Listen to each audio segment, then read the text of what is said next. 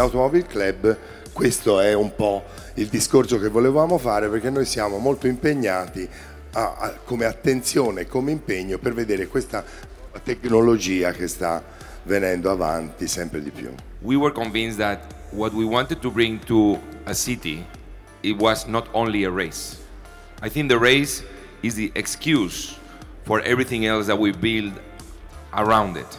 And that's what really brings value, because we created Formula E to help change. But it's the role of the city to find solution with the different government and the private sector. Now, the 21st century is for me the century of exchange, of experience. And I think with the different mayor of the world, we can exchange about mobility because we have all the same problem. We all here have a vision. And today, with events such Formula E, we can touch this vision because we can show that it's real, that it's possible. Though many citizens still are not very comfortable with it, because we are trying to tell to our citizens, just get out of your comfort zone and just go and explore what technology is doing now, changing mind and changing habits.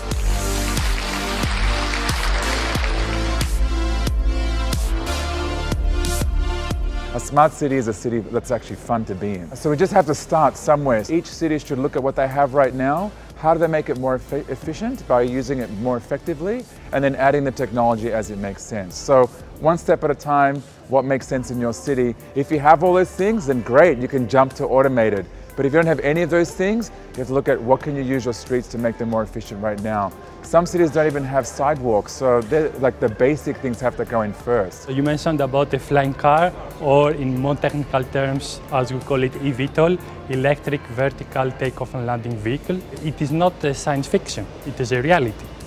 In fact, there are more than 120 startups around the world working on these new types of air vehicles. We don't need to persuade anybody about it. It's us, the people, the citizens, that we have to see what are the benefits we can have from these new type of technologies or mobility systems, frameworks, and we make the choice. If we are not able to include from the start citizens to co-design what could be the smart mobility in their city, we'll have a problem. So yes, technology is important, but also the societal part, so in other words, citizen voice, but also regulation. So we need also government, cities to regulate what will be the future of mobility.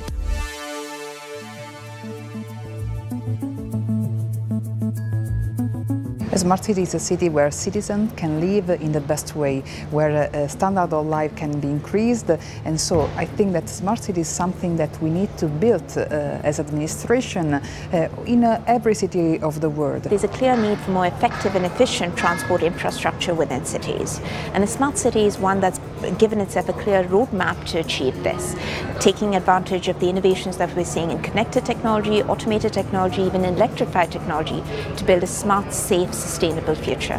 Residents within a city want their city to be multimodal. They want to be able to have it be safe and easy to walk, to bike, maybe pollute less. That's what technology should be enabling. And what it shouldn't be is, to me, a smart city is not something that begins with the sensor or begins with a particular software solution. What a smart city should do is start with the actual needs of residents and let the technology be built around that. Because some creative startups and some larger companies too have found ways to capture data, put it together in ways that can be interpreted by cities to make better policy choices. Smart city is always associated with somehow clean and sustainable. That's sure one of the parts. But basically it's a city which works out of our own life like we want to have it. It was a perfect forum today for us because it was not only theoretical, but it was very practical, it was very hands-on. Great audience, great speakers. You have so many forums, initiatives, conferences, always talking about what is going to happen in the future, but it's about what is going to happen right now, what can we do right now, and how about initiatives could we follow up on.